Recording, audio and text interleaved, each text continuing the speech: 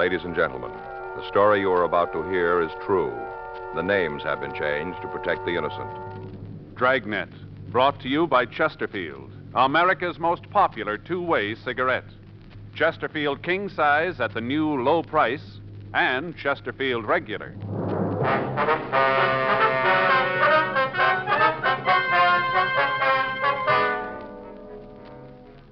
You're a detective sergeant. You're assigned a robbery detail. A special officer has been shot during a routine patrol. His assailants have escaped into the city. There's no lead to their whereabouts. Your job, find them. What a pair. What a buy. King size Chesterfield, now at the new low price, and Chesterfield Regular. They're the quality twins. The same highest quality. The same low nicotine. Either way you like them, you get the same wonderful taste and mildness. A refreshing smoke every time. Change to Chesterfield, America's most popular two-way cigarette. Yes, the Chesterfield you smoke today is the best cigarette ever made. What a pair. Chesterfield Regular, Chesterfield King Size. They satisfy millions. They're best for you.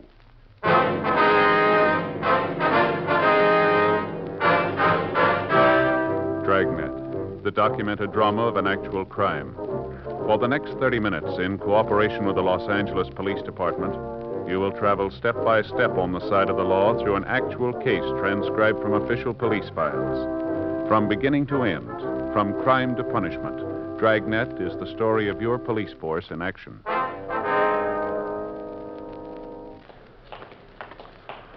It was Saturday, May 21st. It was warm in Los Angeles. We were working the night watch out of robbery detail. My partner's Frank Smith. The boss is Chief of Detectives Thad Brown. My name's Friday. We were on our way back from the scene, and it was 10:56 p.m. when we got to Georgia Street Receiving Hospital. Treatment room. That you, Doctor? No, ma'am. Police officers. Doctor said we could ask you some questions. About the robbery? Yes, ma'am. It's my partner, Frank Smith. My name's Friday. Hello, Miss Montgomery. You heard anything about Keith? Is he all right? Well, the doctor's still with him. Is he going to be all right? We better talk to the doctor about that, I think. He tried to stop the men from robbing us. Tried to throw them out of the store. Yes, ma'am. Now, can you tell us what happened? Well, I guess so if the doctor said I could. Well, anytime you don't feel like going on, just tell us, please. All right. What time did the man come into the store? About 9:30, right around in there. Yeah. Keith and me were sitting in the back room playing cribbage. We usually play a couple of games before we close up, especially when business is kind of slow. Uh-huh. These two men came in. Keith went out to wait on them. Did you go with him? No, wasn't any reason to. Just two customers, no reason for me to go out. Looked like they came in together. But you could see him from where you were, huh? Oh, yes. We had the card table set up right in the doorway of the back room. All right, ma'am. Would you like to go on? Well, Keith went out and asked them what they wanted. Yeah. One of them said he wanted a bottle of vodka. Keith asked him what kind, and the man said it didn't make any difference. Said he wanted 100 proof, though. Uh-huh. Keith got the bottle off the shelf and came back. Told the man how much the bottle was, and that's when the other man pulled out the knife. You say the second man drew the knife, huh? That's right. Short fella. Had this kind of knife with a spring blade where you push a button and the blade snaps out. You know how? Yes, ma'am. Did the men know you were in the back room? They must have. All they had to do was look through the door, and they'd have seen me. I wasn't trying to hide. All right. Feel like going on? Yes. The doctor gave me some kind of pill. It makes me a little numb, but I feel all right. All right. If you please go ahead. Now, what happened after they pulled this knife? Well, the short one told Keith to give him the money and said it was a holdup. Could you remember his exact words? Oh, I don't know. It seems he said, "All right, old man, this is a stick-up. Put all the money in the register in a paper bag and don't cause any trouble." That's as near as I can remember. That's what he said. All right. What happened then? Well, Keith told him to get out of the store. Said the two of them were too young to get mixed up in that kind of foolishness. Told him to get right out. Yeah. Little fella, the short one with the knife, grabbed Keith and told him they weren't playing games, that if he knew what was good for him, he'd do like he was told. Had the knife right at his chest. I thought he was going to cut Keith. Mm-hmm. That's when I came out of the back room, when I thought they were going to hurt Keith. All right. You go on, please. Yes. I want to get this over and tell you what you need to know so you can catch the fellas. All right, ma'am. What happened when you came into the store? Well, I tried to get the men out of the place, told them that if they knew what was good for them, they'd leave right then. Uh-huh. Might as well have been talking to a wall. They didn't pay any attention to me. Yeah. Well, that's when I tried to get to the phone. I wanted to call the police. What was your husband doing at this time? standing there trying to keep from moving into the knife. This short little fella had it pressed right against his chest. Had the point right here. Keith made any kind of a move, he'd have been stabbed. I see. When they saw me go to the phone, the tall one grabbed me and hit me with his fist closed. Hit me about as hard as he could. As soon as he did that, Keith seemed to go crazy. Wrenched himself away from the one with the knife and jumped on the tall man and fought him as hard as he could. Yeah. Terrible the way it happened. Yes, ma'am. The tall man hit Keith along the neck with the edge of his hand and knocked my husband down. Then the little fella jumped on him, held his knife right at his throat and told him to take the money and put it in a bag, that he didn't want any more trouble or he'd kill us both. All the time he had the knife right here at Keith's throat. Yes, ma'am. Your husband did what they said? Yes, that's right. He opened the register and gave him the money, put it in a paper bag. I thought they'd leave after that, but they didn't. Only made them madder. Why was that, It wasn't enough money, only about $30 or $35. They said we had more in the back room, and they wanted that, too. Said for us to get it or they'd kill us. Well, did you get it for them? Yes. I went back and took it out from where we hid it, handed it right over. Mm-hmm. What'd the doctor say about Keith? He must have said something. Frank, would you check with Dr. Sebastian, see what's going on in there? Yeah, well. Would you go on, please? After they got the other money, the two men left the store. Put the cash in the paper bag and walked out. Said for me to stay still for 5 minutes or they'd come back and kill Keith and me. Mm-hmm. When did the special officer come into the store? We didn't. Ma'am? He drove up when we were arguing with the men on the sidewalk, and after they left the store, Keith got up and ran after them, tried to hold him. Well, did the officer know what was going on? No, not at first. He thought it was just an argument. When he walked up, Keith tried to tell him that the store was being robbed, but the tall robber said it was just a personal fight. Said it didn't concern anybody else but Keith and him.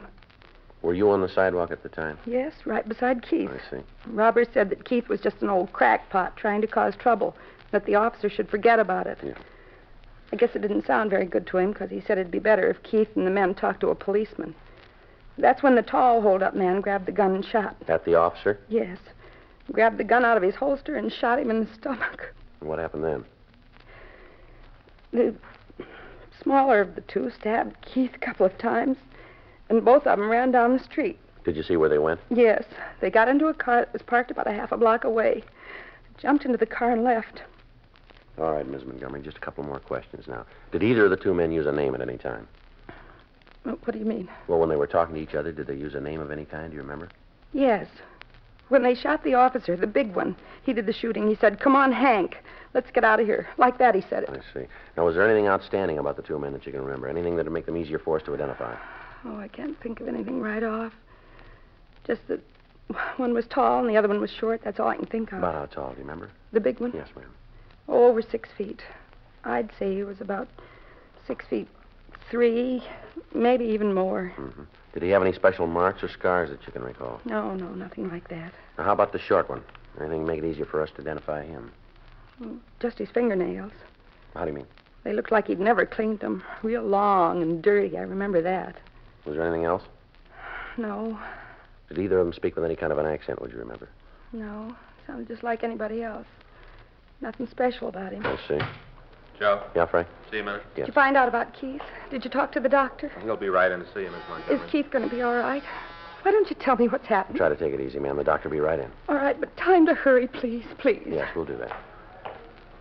Did you call county? Yeah, they're operating on Holman. How's he doing? Well, as soon as they get the bullet out, he should make it. Wounds not serious. What about Keith Montgomery? He just died. Knife wounds.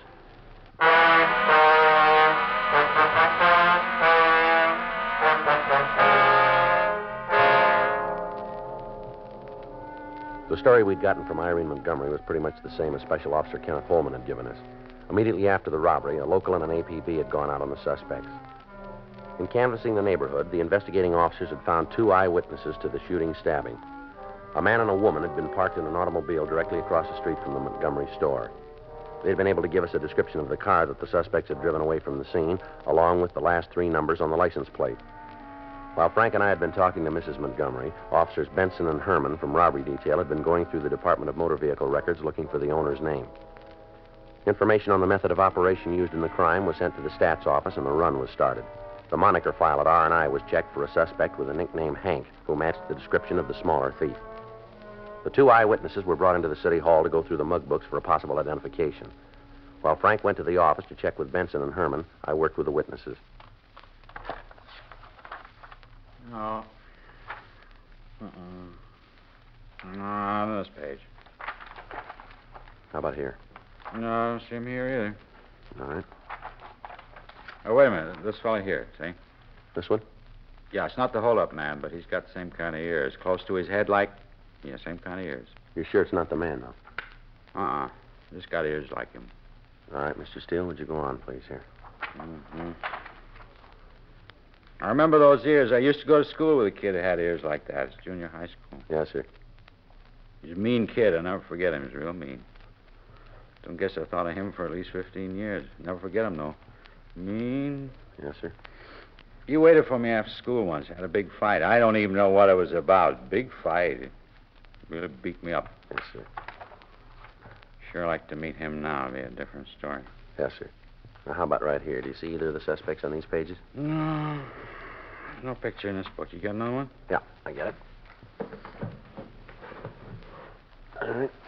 Say, how many more got of these things, anyhow? There's quite a few. You can see them right here on the shelves. You want me to go through all of them? Well, we'd like to have you check the pictures, yes, sir.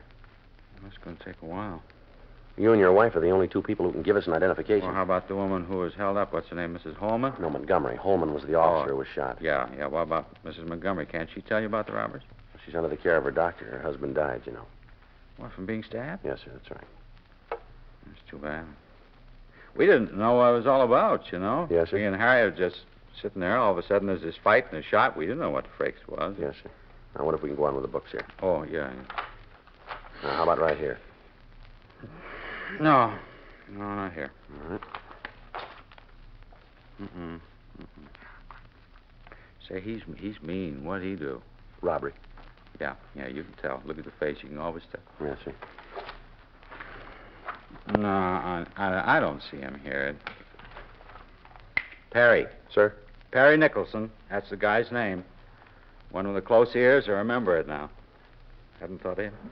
15 years. Perry Nicholson. Bully. Yes, sir. Sure like to meet old Perry now. It'd be a different story if he wanted to fight now. Oh, different story. Yes, sir. Joe. Yeah? A hold-up car. Yeah. They just found it abandoned.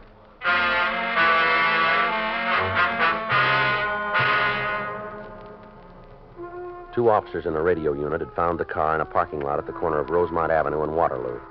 When the vehicle was discovered and the similarity to the description that had been broadcast was noticed, the car was put under surveillance and our office had been notified. Frank and I left the city hall and drove out to the parking lot immediately. The car was placed under surveillance again and we checked it through DMV. We found the car was owned by an Edwin Vargas, 1879 Moss Street out in Burbank. We checked the name through R&I, but we found that he had no criminal record in our files. We drove out to see Vargas. While Frank covered the rear of the place, I rang the bell of the house and waited. Yeah? Like to see Mr. Vargas? Well, he's not in right now. Anything I can do? You know where he is? No, I imagine he got held up downtown, probably working late. Wonder if it'd be all right if I wait for him. I'm not sure. You mind telling me who you are? Sorry. Police officer. My name's Friday. What'd the cops want Ed for? Might be better if we talk to him. You alone? Anybody else in the house, ma'am? No. Your husband owned a 1953 dark blue Ford sedan? Yes? You driving it tonight, is he? Well, sure. He took it to work with him this morning. All right. Might be better if I waited inside, huh? All right, come on in. I don't know what this is all about, but you can bet it's some kind of mistake. Ed's never had no trouble with the cops. Never. None. Mm-hmm. Where's that door lead over here? Bedroom. All right, if I take a look? Well, go ahead. You ain't going to find anything. What's that over there, the bathroom? Yeah?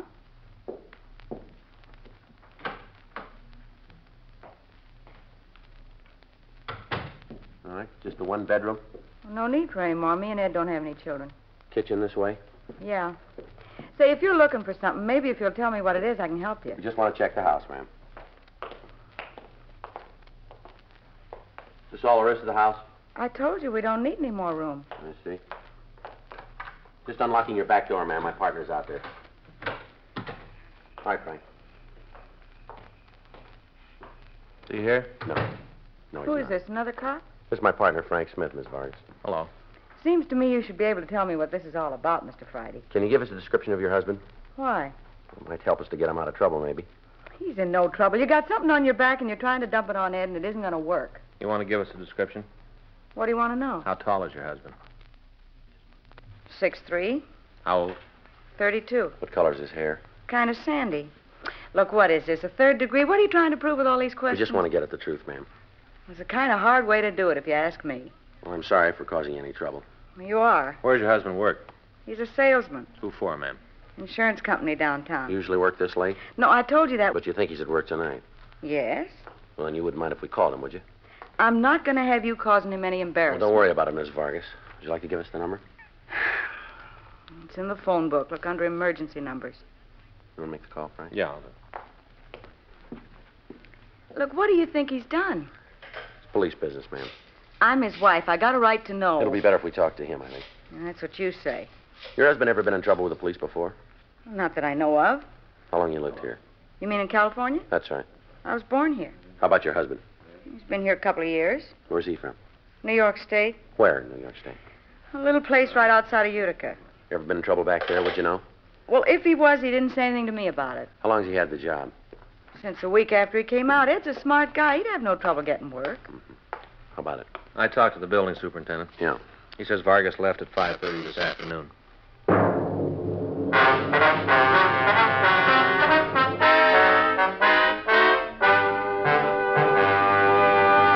You are listening to Dragnet, the authentic story of your police force in action. Meet the young man with a horn, America's #1 band leader, Ray Anthony, who's taking over the Perry Como show this summer. Ray and his attractive wife, Dee, are another couple who always say, Chesterfield's for me. I smoke Chesterfield regular size. My reason is simple enough. They give me the taste and mildness I want. I know they're best for me. Ray and I agree on just about everything, and Chesterfield is no exception. Like a lot of people, though, I like a longer smoke, so I smoke king-size Chesterfield. What a pair. Chesterfield King Size at the new low price and Chesterfield Regular, America's most popular two-way cigarette.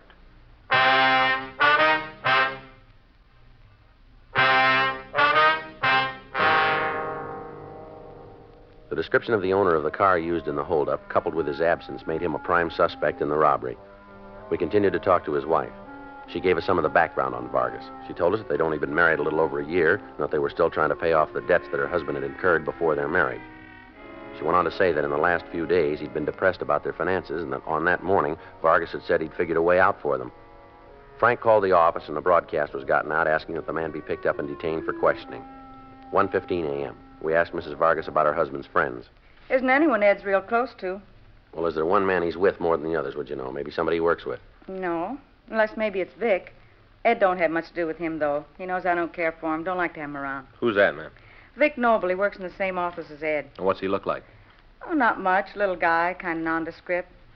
Never did figure out he could be a good salesman. I'd never buy anything from him. Honestly, it makes me nervous just to have him around. Yes, ma'am. Oh, excuse me. Yes, go right ahead. If it's your husband, it might be better if you didn't tell him we were here. All right. Hello? Yeah, honey, where you been? What? Well, do you know when? Uh-huh. Well, did you call the police? Well, you should have called them right away. Yeah. No, I'll drive right down and pick you up. You wait right there. Uh-huh. Well, right away. That's right. Well, look, tell me where it is. Oh, yeah, I know. Turn left, yeah. All right, I'll find it. You wait right there, will you? All right, goodbye. Bye. That was Ed. Yeah. You're going to have to find yourself another boy. Ma'am? Well, whatever this is, it has something to do with Ed's car, doesn't it? That's right. And then you're all wrong about Ed. He couldn't have had anything to do with What it. do you mean? Ed's car was stolen tonight.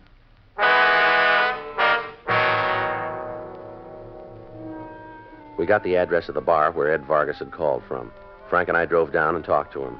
He told us that he'd left work and stopped in the bar for a couple of drinks before he went home.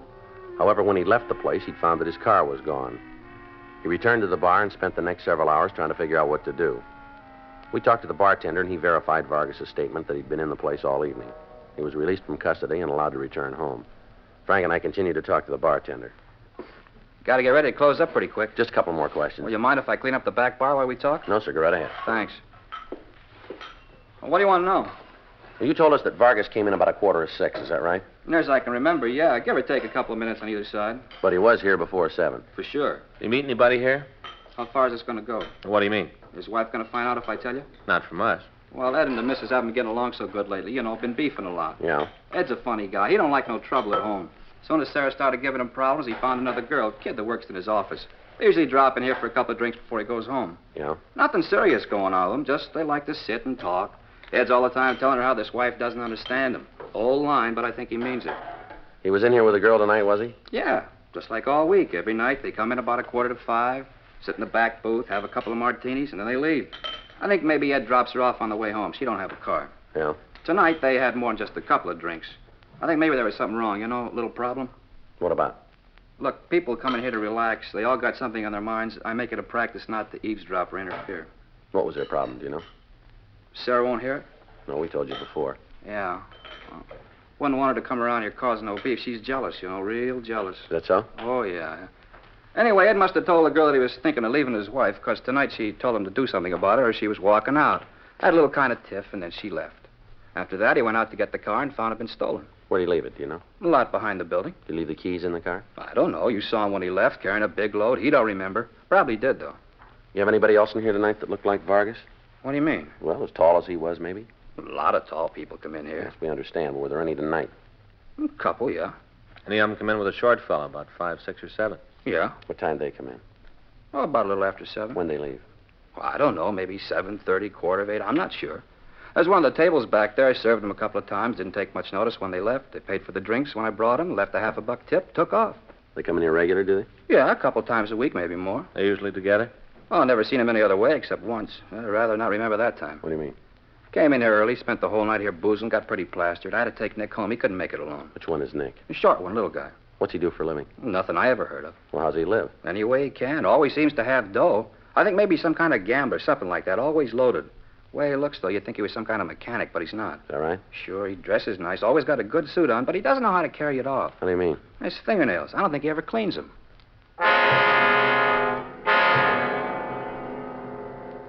We got complete descriptions of the two men. They matched those of the thieves perfectly. The bartender closed the place and took us down the street to a hotel where he said he'd taken Nick Roxford.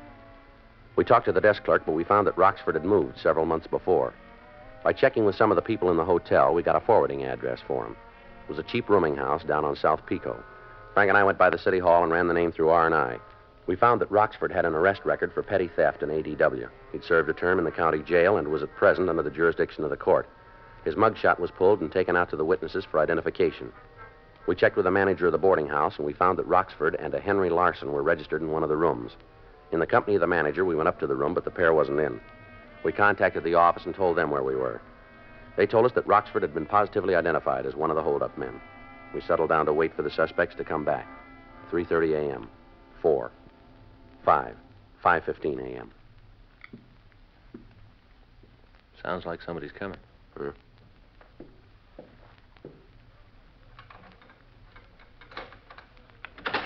Well, there wasn't no other way. You was there, didn't see you do nothing to stop it. You shot the cop. I still think so. All right, hold it right there. What are you doing here? Police officers, you're under arrest. Watch it, Frank. All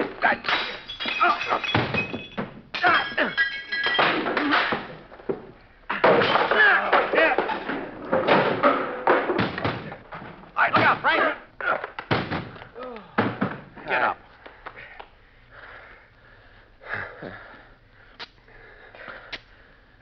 They made it kind of rough, didn't they? Yeah, they did. All right, come on. Get up. Come on. Get on your feet. Let us take them downtown. Yeah. I better check the cuffs. Don't want them too tight. No, you might hurt them, huh?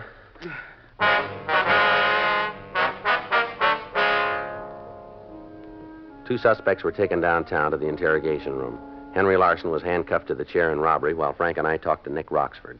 It's a bad beef. I know it, and you guys are going to find out. Why don't you tell us about it? Ain't got to tie no robbery rap to me. Look, we've already done it. The witnesses gave us a positive identification on you. How could they? They never seen me. We got a picture of you. It's pretty good. You want to tell us about it? I got nothing to say. I want a lawyer.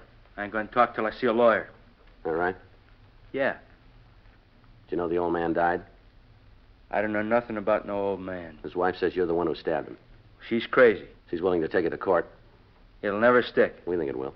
We think we can make you for first degree. What about Hank? Who, Larson? Yeah, what happens to him? Same charge. He know it yet? Oh, you're the first one to hear. What if I give you a hand? How do you mean that? Well, suppose I tell you it was Hank's idea, the whole thing. Go any better with me? You know we don't decide that. Well, it seems like if I helped you, it'd be better with me. All right, you want to tell us about it? I'll make you a deal. No deals. Look, just promise me you won't tell Hank if I give you the real story, huh? All right, go ahead. Well, the whole thing was his idea right from the start. He cased the store. The whole thing was his idea. What about the car? Well, that was Hank's, too. He spotted it, said it'd make a good deal. You check the car, you'll find his prints all over it. All right, what happened after that at the store? Oh, it was Hank again. I didn't want no part of it. Hank made me. Said if I backed out, he'd get me. He's a big man. He gets mean when he's crossed. I wasn't about to give him no trouble. Go ahead. Well, we got to the place, and he made me go in. He made me take a piece of the action. Now, wait a minute. Let's back up here and get this straight. You trying to tell me all the time you wanted no part of it? No. No, you got to believe it.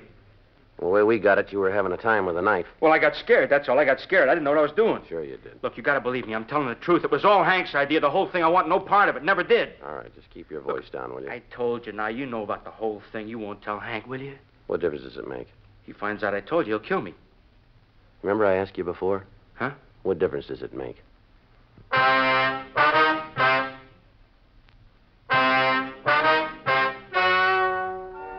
The story you've just heard is true. The names were changed to protect the innocent. On September 4th, trial was held in Department 98, Superior Court of the State of California, in and for the County of Los Angeles. In a moment, the results of that trial. Now, here is our star, Jack Webb. Friends, for taste and mildness that you just can't beat, get yourself a carton of Chesterfields. Either Chesterfield King Size at the new low price or Chesterfield Regular.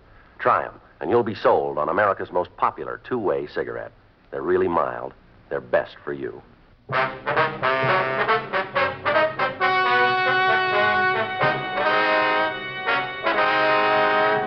Henry Taylor Larson and Nicholas John Roxford were tried and convicted of murder in the first degree. On recommendation of the jury, they received maximum sentence and were executed in the lethal gas chamber at the state penitentiary, San Quentin, California.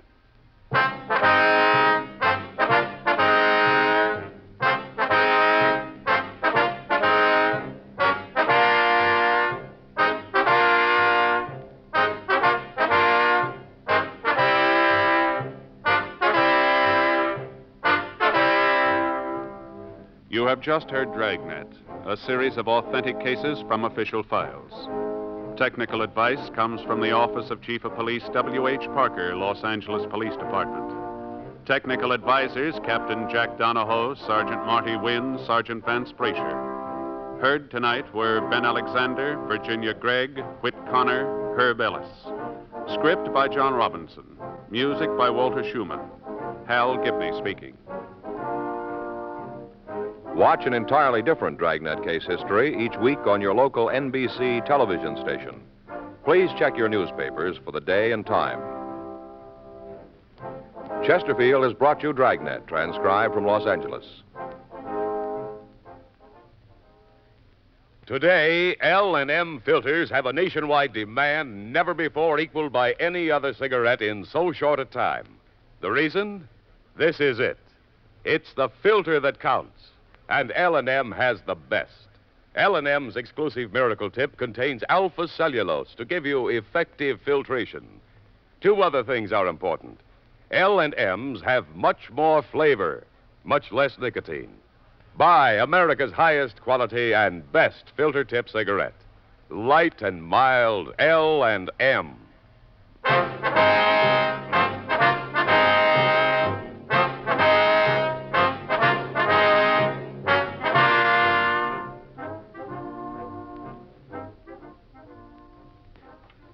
Enjoy Crime and Peter Chambers tonight on the NBC Radio Network.